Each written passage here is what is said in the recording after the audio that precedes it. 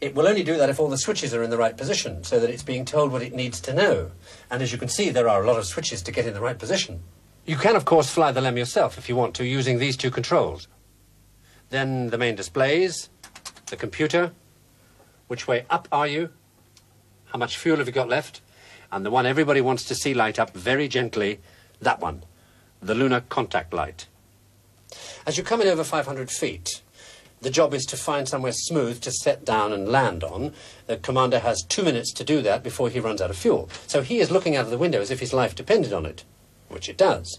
And the lunar module pilot is telling him all he needs to know from that display there, which says you're going forward or sideways at a certain number of feet per second, and this display here that says you're going up or down at so many feet per second. So he's calling out things like 200 feet, forward at 8, down at 5.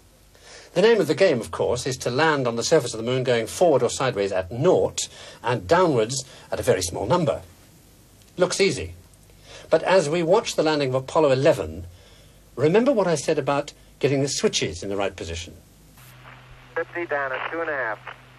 19 forward. 3.5 down. 220 feet. 13 forward. 11 forward, coming down nicely. 200 feet. 4.5 down. 5.5 down. Let's just stop the landing there for a minute while I tell you about all the other people who were doing it too. The people the crew were calling Houston. There were about 70 of them, and they were split into 4 shifts. Their average age was under 30, and this was their office, the Mission Operations Control Room. Here's what everybody did. Guido, the guidance and navigation officer. Remember him? You'll be meeting one. Fido, every spacecraft maneuver was his responsibility. Retro, bringing them back safely to Earth. Here, the flight surgeon. Here, the capsule communicator, the astronaut in constant contact with the crew. And over here, 2 sets of engineers. One set watching all the systems on board the command module, the other watching all the systems on board the lunar module, and everybody watching very carefully. Up here, the hot seat, the flight director, the boss. Now, while all you and I heard during the mission was the capsule communicator talking to the crew, in here, everybody was talking to everybody else on their own internal communications network called the flight director's loop. Listen to what the landing was like on that. Got us locked up there, telecom? Okay, it's just real weak flight. Okay. How are you looking? All your systems go? That's a firm flight. How about you, Control? We look good. Guidance, you have Take in any? the angle, Go, folks. Fido, how about you? We'll use them before we are Right, no problem. Right. The flight director in charge, whose voice you heard there, was Gene Kranz. We came on board about 8 o'clock in the morning of July 20th. And it was sort of like you were all set up for a big game. I think everyone had the sweaty palms. They were sort of nervous. We checked in with the other controllers to more or less get the status of the overall spacecraft, and it looked like everything was going great for us. And as soon as the spacecraft came over, the first thing that we noted was that our communications were very ratty. They were poor. They were dropping in and out.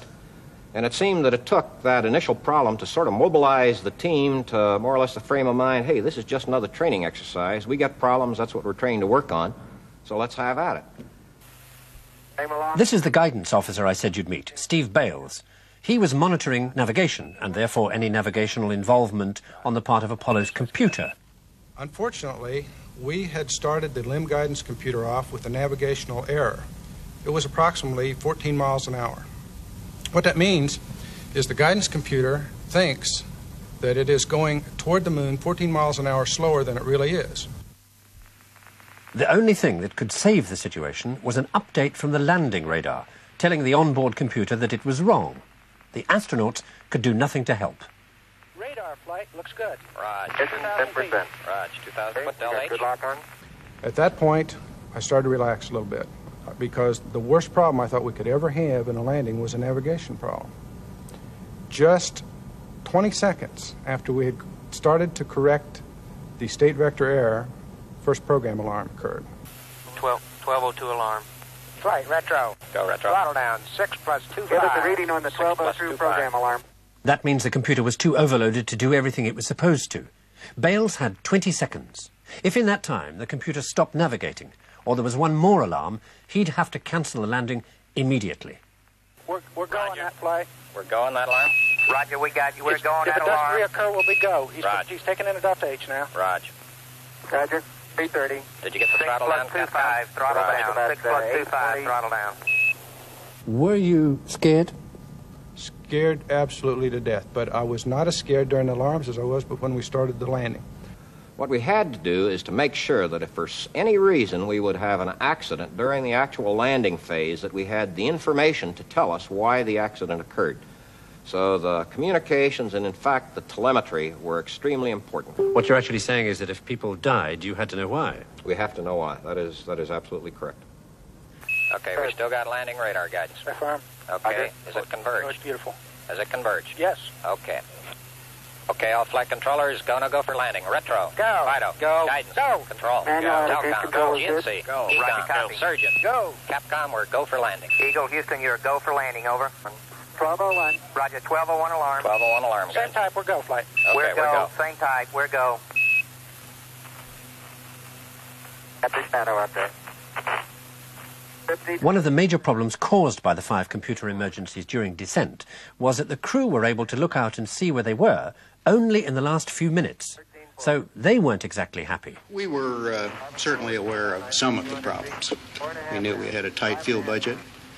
We didn't know the computer was going to act up on us as it did. 660. The alarms had occurred because a rendezvous radar switch had been left on, flooding the computer with an overload of data it didn't even need during the landing. A switch was in the place that we told the crew to put it. We had not been super smart. If we'd have been super smart in the 2 or 3 months before the landing and have thought about this circuit and had thought about what the possible implications might be, then we'd have caught it. Forward. Good. 40 feet down, 2.5. Picking up some dust. 30 feet, 2.5 down. Straight shadow. Stand 4 forward. 4 forward. Drift into the right a little. 30. Down 30 and a half. seconds. 30 seconds. Forward. Drift. They had 30 seconds of fuel left.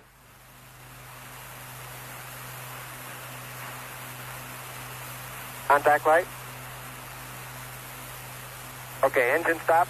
ACA at a descent. Mode control both auto. Descent engine command override off.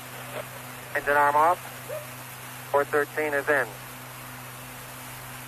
We've had shutdown. We copy you down, Eagle. Okay, everybody, T1. Stand by for T1. Tranquility Base here. The Eagle has landed. Roger, Tranquility. We copy you on the ground. You got a bunch of guys about to turn blue. We're breathing again. Thanks a lot.